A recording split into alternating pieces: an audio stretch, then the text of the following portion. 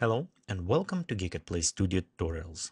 In this series of tutorials, we'll look on a filter editor that come with professional version of Filter Forge.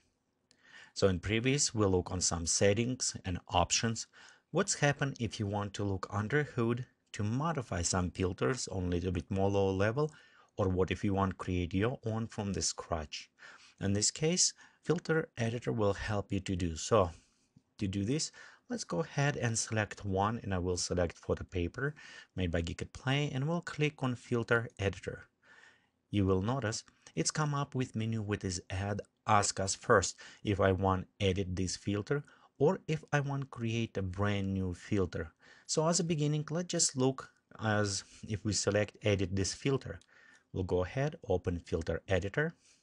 You'll notice it's open for us editor with the visual nodes. Right here as an example, you can see how the filter perform. You can use its scroll button or zoom in and out to preview all nodes. You can modify, and when you're done, you can save this filter and reuse it. So it's help you to adjust and modify filters more to what are you looking for. So, but as example, I really recommend we'll start from scratch from beginning. So let's go ahead, close this filter, and I don't want to save any modification. And we'll go ahead and open brand new create. So in this case, we can look on all these nodes, how they work components, what they can help us, and we'll go create some of the filters. After this, we can go back to what existing filter, look how they work, and maybe modify and adjust some nodes. Let's look first over UI of this screen. On the top, you'll notice we have it as usual file options, our edit, view, filters, and help. Okay, inside the file we have save filters, so you can save filter without exiting. Okay, or if you want to create as another version, you just select save filter as. We also have it edit options as your standard undo, paste, and copy. Okay, we also have it view options where you can zoom in workspace, thumbnails, and those ones will look closer when we start to work on a specific project. We also have a type of the filter where we can preset by default anti-aliasing simples. We can preset the render map look. So this is very standard, and actually many times when you just start testing, you maybe want to look on them, but in some cases you won't. The help is very important. Will help you to go to the Filter Forge forum or website or retrieve documentation so you can reference easy or ask other people about specific what's happening, specific issues, or maybe just advices. So next we have our preview. In a preview, you can look on specific node. For example, right now we have only one node result, so we can preview what is the result showing us here. Sometimes you have multiple nodes and you can click, you notice right here, preview is not displayed. If you want lock node to just specific output till you modify other ones, you can select lock preview. On this case, whatever node you're selecting, the preview will respond with the result showing inside the windows you selected.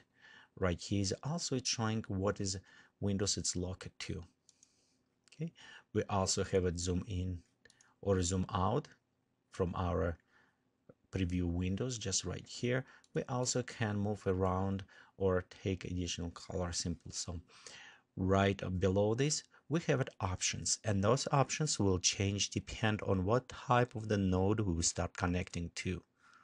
Okay, in the middle we have our workspace, and to navigate in workspace you just click and hold right button on your mouse and you can drag up and down. You also can zoom in or zoom out by using wheel on your mouse if you have them. If you don't have, you can also create and click icons on the top and using those icons to zoom in or out. If you are to extend, you always can zoom to fit that will scale down or increase the to fit all nodes in one view. We also have it move subtree. If you select one, it will move all connected to the nodes, and snap to the grid. By default, I always leave it this as a checked, so it's help us to kind of better organize when we're placing. It's kind of snap to the grid. You can see right here. Okay, on our right side, we have it components. Components is essential parts of the filter forge that allowed us to control input, output, and modification that happen on the middle. This is kind of like preset Lego blocks, and by using them, you can construct what you like. As example, we can take